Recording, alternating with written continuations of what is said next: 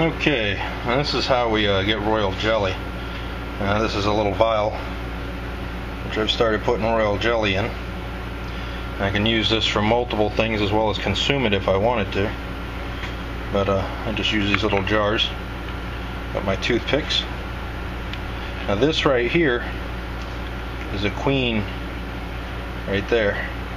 Now I have aborted these queens because they are African, and they have a percentage of African genes in them. So what I do is I take my toothpick and I open up these cells. Now right after the queen leaves, she leaves royal jelly in the bottom as well.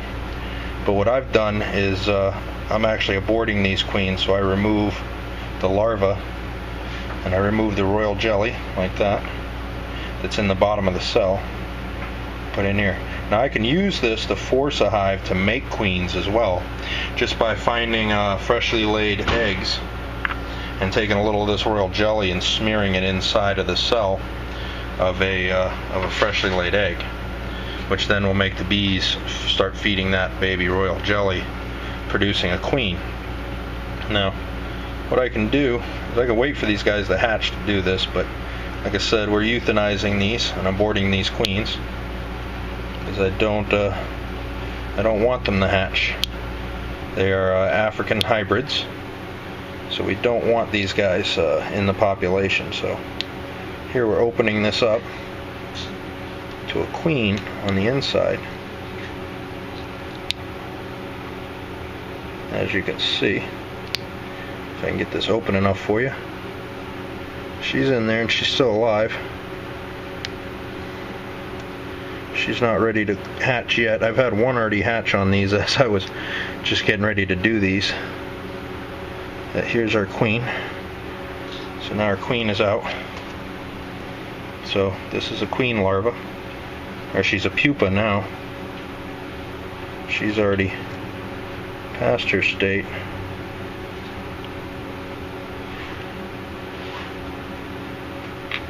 So this is a queen. Oh, she's slippery. Anyway, so that's her right there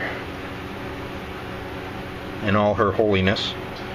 And like I said, she is not hatched yet, so I'm boarding her early.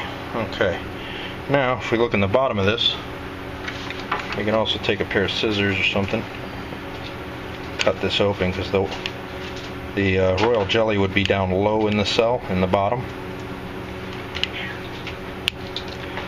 See, not all of them have a lot of extra royal jelly. This one has very little in it.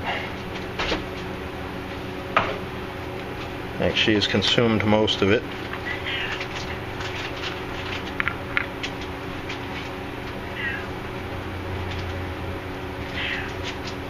Her royal jelly is gone. So that's how we extract the royal jelly from these cells. So let me find another cell to look at. Okay, we have this double right here. There's two. So now I could open these from the bottom. Just rip into the bottom. And got some ants got to this one.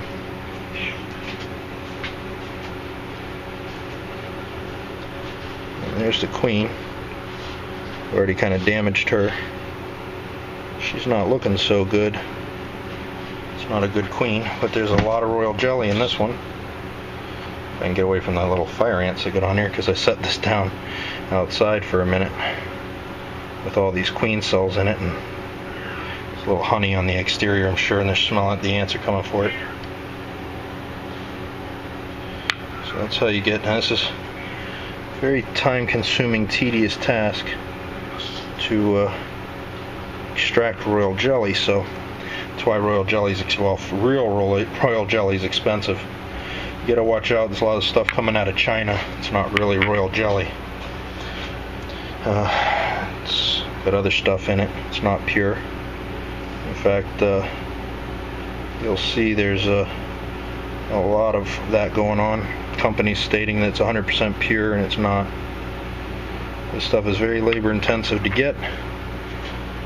Therefore, it's not easy to produce. There's people who particularly just produce royal jelly. They're a lot better at it.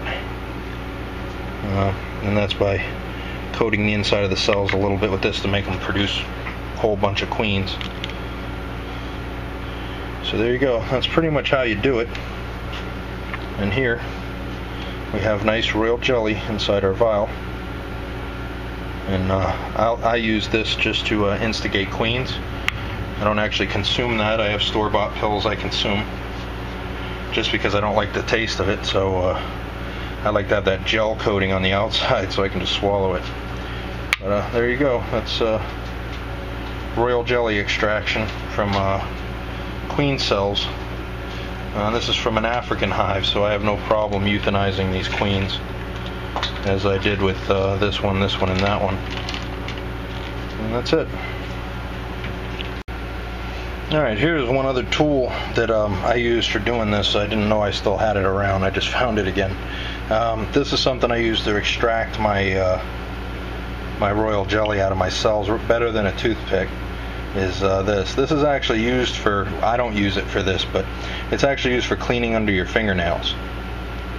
And you can buy these at the store. So you beekeepers, when you want to do this, this is the magical tool for this. It's got a little flat spot right here that you can use to put your finger on to grip. Then you can have the back part stick out a little, put your finger there to hold it. And then you have this neat little spoon.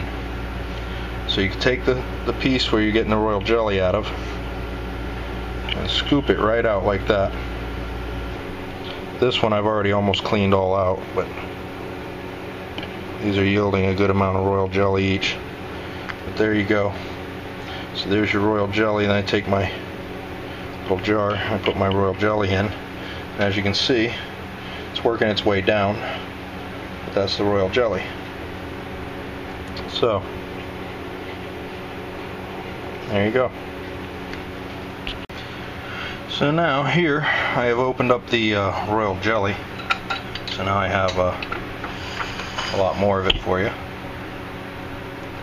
So there you go.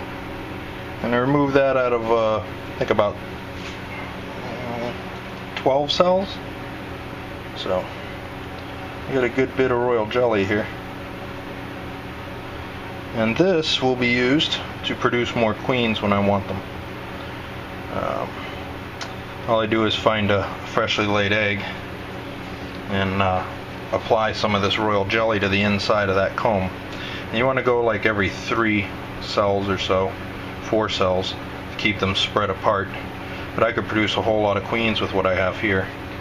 Just putting a little dabble dooey inside each cell, and then that'll produce each one, well, that'll make each one into a queen.